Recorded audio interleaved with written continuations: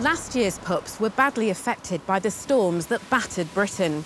At Horsey Gap in Norfolk, 263 were sadly washed away before they were ready to leave. But when the pups are injured or abandoned, sometimes the lucky ones are rescued by Britain's army of volunteers. Back in July, I went to Cornwall to assist a team from the Cornish Seal Sanctuary.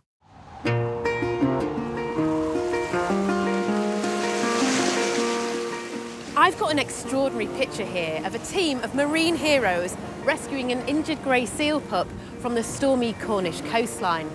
I'm here today to find out more about this pup's story and what's happened since this photograph was taken.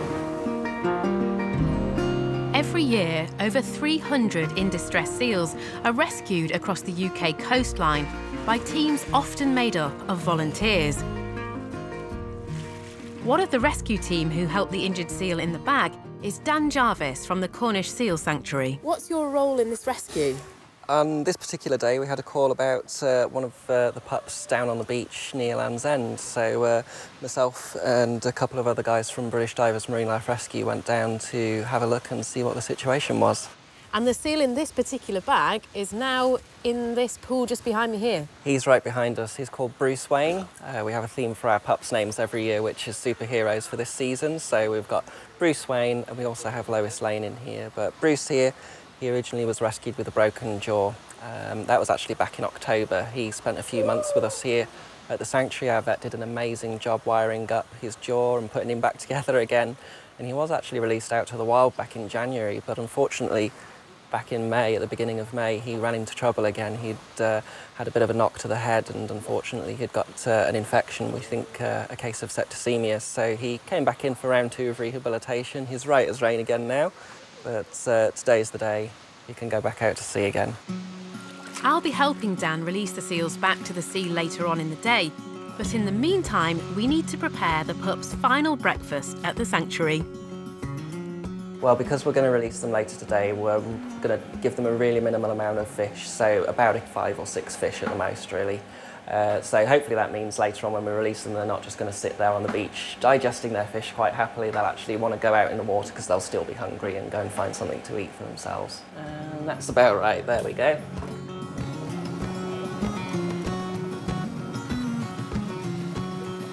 So we've got a few fish here for them now, but we need to hide from them because we don't want them to associate humans as a food source. So all you need to do is just grab your fish, yep. And as long as it doesn't go in the other pools, it's fine. So you can just throw it straight over, and it's for them to sort themselves out now. And you can hear them go for it? You can, yeah. They're really good at competing there, so this is the important part for them. The time has come for the seals to return home, and the team need to move quickly to keep the pups as calm and unstressed as possible. So this one's Lois. Bruce is in already. He's looking fine out there on the trailer. They're big animals, although they're only pups, about 9 months old.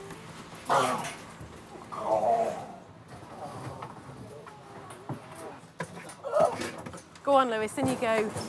This is going to be a really quick move. They're bringing up the back of the trailer, and that's Bruce and Lois, both safely in the back of the truck there.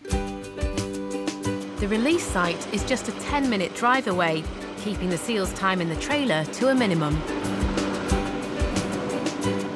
Once at the beach, it's all hands on deck. Been given the responsibility of a herd board. OK, here we go. There you go, Bruce. Off he goes. Heading straight back into the sea. He knows what to do for sure. He really does.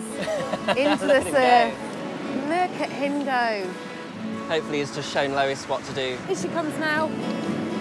She's having a little think about it. She's having a sniff. Girl, Lois. There you go. And straight again back towards the wash. So is that it for these two now, Dan, or can we keep track of them? Yeah, all of the seals that we release have a tag on one of their rear flippers. So it means that when they're out there out in the wild now, if anyone ever spots them, they can report them back to us, or even better if they get photos.